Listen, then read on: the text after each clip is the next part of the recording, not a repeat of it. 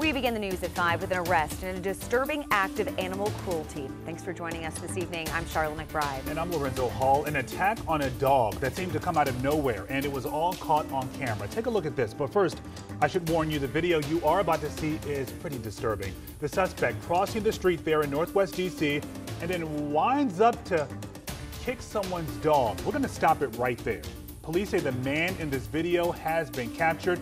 He is behind bars. And our Matthew Torres is live in the Palisades community where it all happened. Hey there, Matthew.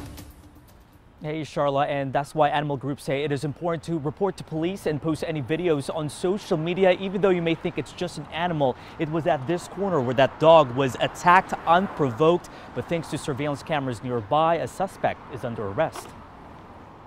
We're only going to show the impact once. This man captured on surveillance video walking up to two people at the corner with a small dog. You see him swiftly kicking the dog in the stomach area and walking away. It's crazy. That's absolutely nuts. You don't know what's going on with a lot of people nowadays, man. I mean, this has just been a crazy time, crazy period. It happened on March 5th at the corner of MacArthur Boulevard and 48th Place in Northwest D.C. But it wasn't until Thursday when D.C. police charged 43-year-old Andrew Taylor for cruelty to animals. Okay, yeah, that's not cool.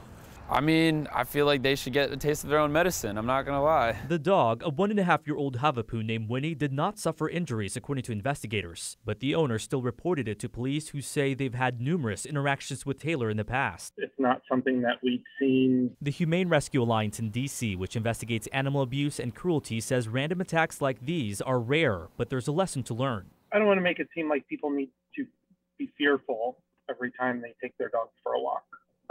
But I think it is a good reminder that, you don't know what people's intentions are. Animal advocates stress while unprovoked incidents aren't frequent, people have become more alert to call police. We have more tools to talk about it. And very importantly, law enforcement is taking it seriously. We should do it for the animal's benefit, but we should also do it for the benefit of a civil and humane society in general. When we protect animals, we protect people as well. Now, I did speak to the dog owner. She didn't want to be interviewed on camera. She did say she just got x-rays for the dog at the Humane Rescue Alliance. She also says she knew something was wrong when she heard the dog yell, but didn't realize how bad the experience was until she saw the video recently.